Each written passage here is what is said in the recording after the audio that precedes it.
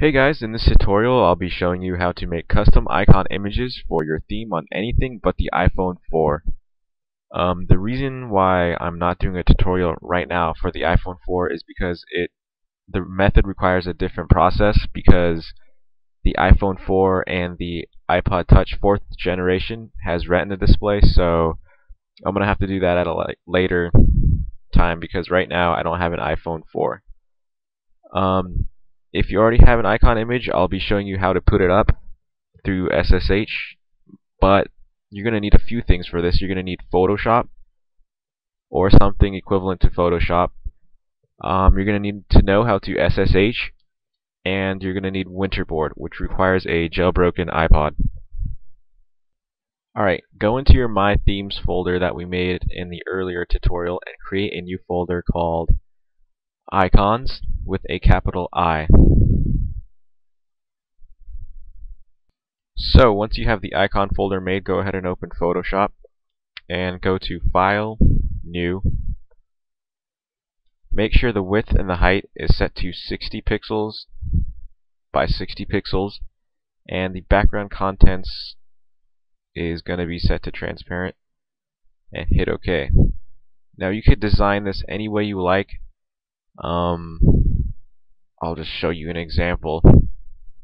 Got an ugly orange background right there. Say if I want to make this, I don't know, a Facebook icon.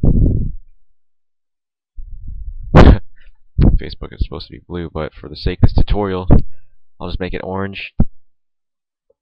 There you go. That's just like a normal icon. You could get really fancy, but I already have an icon made, so I'm gonna go ahead and open that.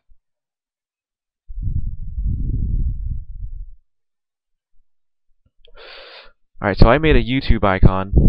Let me just resize this. It's the wrong size. 60. Alright. Now, I'm going to go ahead and save this. So go to File, Save As. Sorry you can't see the screen, but I'm going to save this as a PNG format into my theme folder. I'm going to go ahead and go into the icon folder we just made. And then I'm going to name this YouTube. Now keep in mind everything is case sensitive when it comes to saving stuff like this, so make sure you have the exact name of the application on your iPhone. You get the application names from the application itself. For instance, YouTube on my iPhone is spelled exactly like this. So I'm going to go ahead and save that. Hit OK.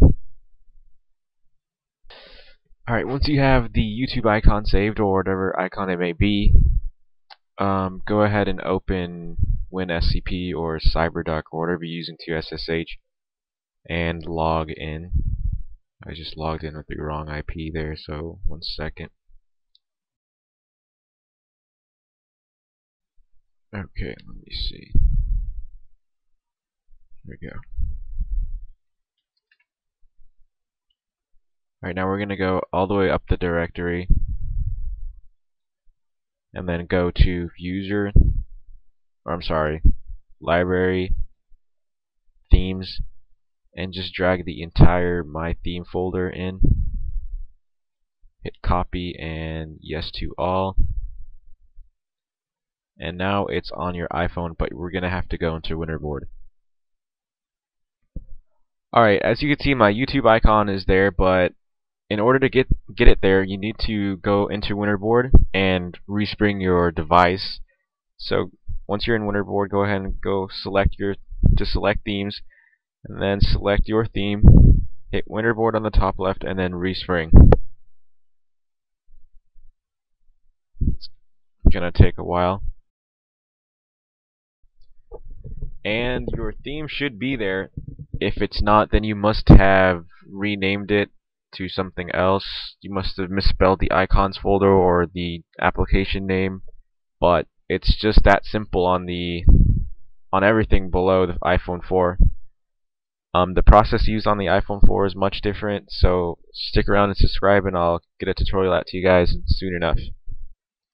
Before I end this tutorial, I'd like to show you guys a shortcut that I use in order to restart the springboard. I have an application called SB Settings. It's a great tool, just all-purpose tool for your iPhone. I would recommend getting it from Cydia, but in order to use it, just swipe your finger across the top bar, and then you should see a respring button. It's just a swipe on the top of the bar and press the respring button, and there you go. It just resprings just like that, and it saves you a lot of time from going into Winterboard and doing all that stuff.